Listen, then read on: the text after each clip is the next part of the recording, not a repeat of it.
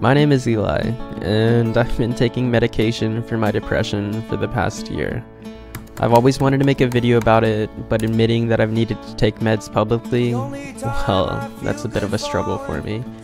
See, I was diagnosed when I was at school a few years back, and to say that I was terrified, well, that would be an understatement.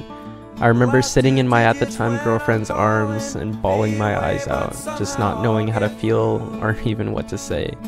I remember having to check my bank account to see if I had enough money to afford the meds, and then staring at them for weeks before I even had the courage to take them. I think in moments like these, I genuinely hit rock bottom. But despite that, there were people looking after me. My friends, my family, and even some people I haven't had the time to thank yet, like GoodRx. Sometimes I take for granted the companies that have truly impacted my life and given me an opportunity to not just be a better human, but who've given me an opportunity to say that I'm proud to be alive.